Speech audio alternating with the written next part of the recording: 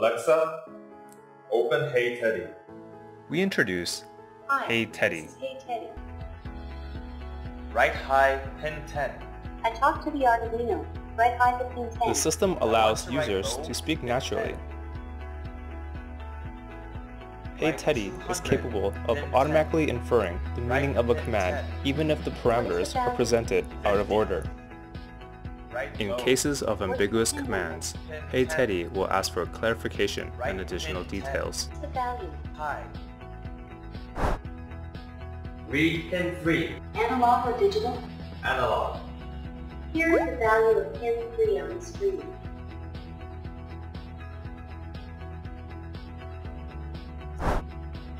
Pass data from analog pin 3 to pin 10. I talk to the Arduino. Pass data from pin 3 to pin 10.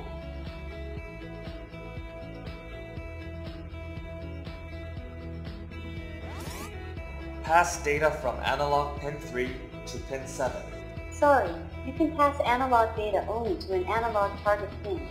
Please give the correct instructions. If pin 3 is less than 50, Then, write high to pin 7. Pulse pin 7. what is the interval? 1 second. How many times to repeat? 3 times. Talk to the Arduino. Pulse pin 7 for 1 second 3 times. Do after 5 seconds. After 5 seconds, what is the desired action? Write high pin 7.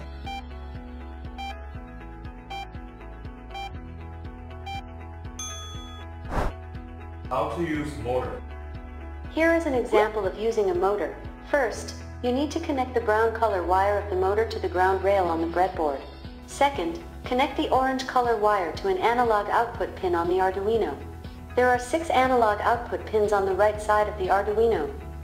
Last, connect the red color wire of the motor to power rail on the breadboard. Now let's find out about debugging commands.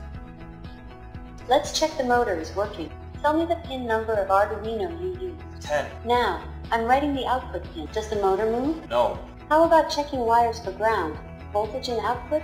The red is for voltage, the dark brown is for ground add, and the orange is for output.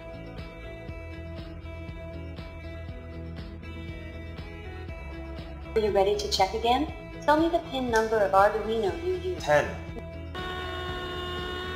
How to use wind sensor. Before we move on, do you want me to check the hardware is properly installed and working? Yes. Let's check the motor is working. Customization. Users can customize the behavior of additional components using the graphic user interface.